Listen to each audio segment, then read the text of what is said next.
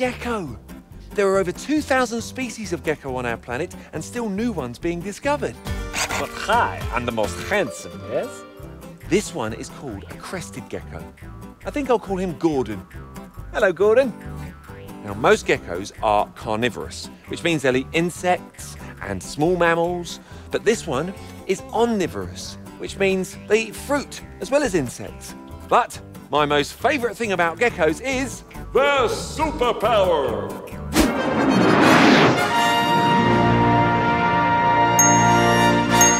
they are incredible climbers. Their tiny feet have lots of little hairs on them, which allow them to climb up even the smoothest of surfaces. Come on, Gordon, on you go. Look at that. There are lots of great climbers in the animal kingdom. Take a look at these. It's a bonobo mother and baby. The mother is building her and her baby a nest to rest in. Mum, Mum, Mum, Mum. Charlie, will you please sit down? Even from a young age, apes are incredible climbers. Unlike monkeys, who have tails to hold onto branches with, they've got strong arms and legs to hold on tight.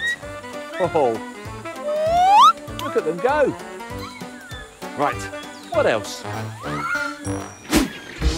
Oh, look, rockhopper penguins. Oh, look at his cute fluffy face.